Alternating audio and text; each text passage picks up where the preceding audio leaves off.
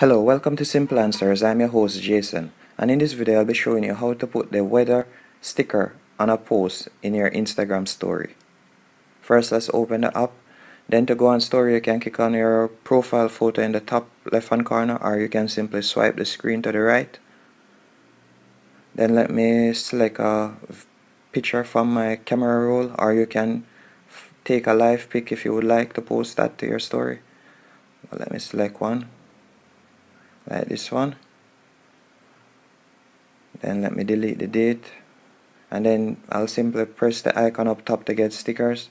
Then in the search bar I will type in weather,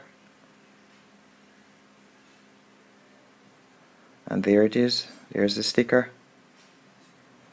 And then to change the color of the sticker, to get more options, you can simply tap on the sticker, as you can see there.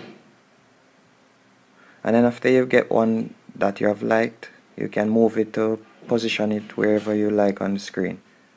And that's it.